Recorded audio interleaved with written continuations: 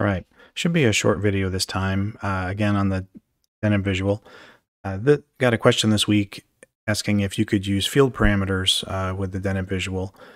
And so I did a quick search to see if someone had already figured this out. I did see a couple community posts related to this, and that showed me that actually Daniel Marsh-Patrick is planning to add this functionality to a future release of the visual. But I thought I'd make this quick video to share the temporary workaround for how to use this today.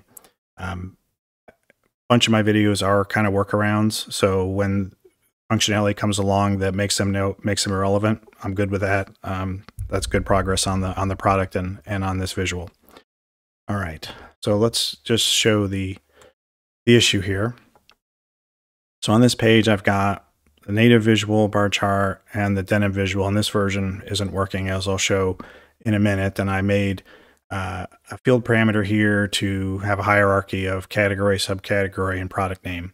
And for subcategory, this is actually hard-coded into this visual. That's currently working. But if I click to the other things, you see undefined here. Same thing for product name. Native visual's working fine. This one is not.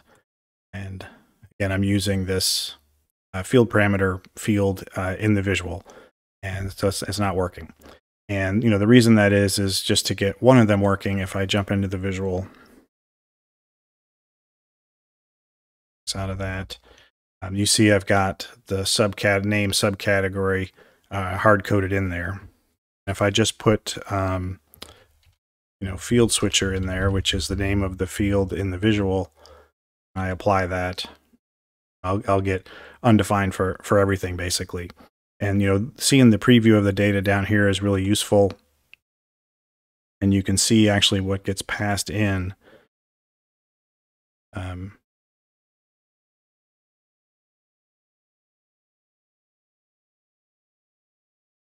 Is right now it's this field parameter selections on product name, and so that's actually the name of the field coming in, so it doesn't recognize this field switcher name anymore. And if I had switched it to category, this would say category and subcategory.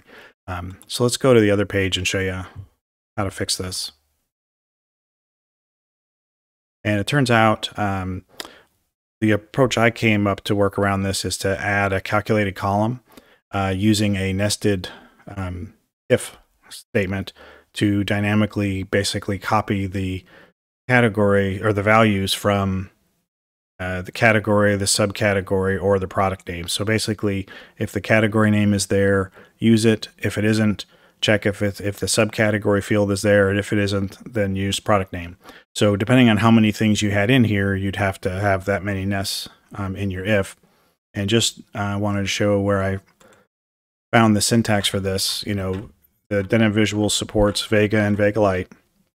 And so this is actually Vega expressions. And if you just read at the top here, you'll see that it does support sort of if conditions. And there's actually two kinds of syntax you can do here. The one in the visual actually uses this. The text I have on the page is this one, just to show both once we go into it.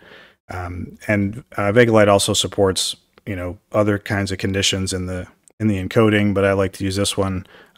Just makes more sense to me when I'm doing stuff as well. So let's jump back to this, and I'll hop into the visual and just show you that it is working. So category, subcategory, product name. Let's jump into the visual, and you'll see it's in that.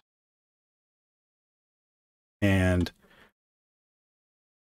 note that it actually, the way I had to do this, I don't need to populate these. In fact, I'd have an issue if I tried to, but I am referencing these fields, checking to see if they exist in the expression. So it creates things in the field mapping, but I'm just going to X out of that and not use them. So that's something you'll have to be aware of. And so in here, I'm using, well, I did use the if, same as what I showed there. Previously, I used the question mark colon syntax as well. Either will work. I've tested them both. And so basically what I did is added this transform step to add basically a calculated column inside the visual with that same kind of logic to say, is that field there? Yes or no. I did find that is defined function on this page as well, just to sort of check, like, is that field there? And so it's this one here. This is defined. Maybe is object would also work. There's probably several other ways it could be done. This was the first one I found that worked, so I went with it. And basically, check if that that field, that object exists in the data set or not. And so when the field parameter changes values, obviously it doesn't come through. So again, right now it's on product name. So that one's there, but the other two aren't. And so again, added that calculated column. I named that column FP for field parameter, and then I used FP in the field in the encoding for the y-axis. And so basically what it does is, even though the product name is there, if I go to data 0, I think, it'll show the calculated column as well. And so I've got FP here. So it creates this column and it copies over the values. So those values match what's in the product name column. And again, that would be dynamic. If category was there, FP would have the categories and so forth. Okay. So just wanted to show this simple workaround. If you need to create a Deneb visual and you also want to take advantage of the field parameter functionality, this is one way to do it.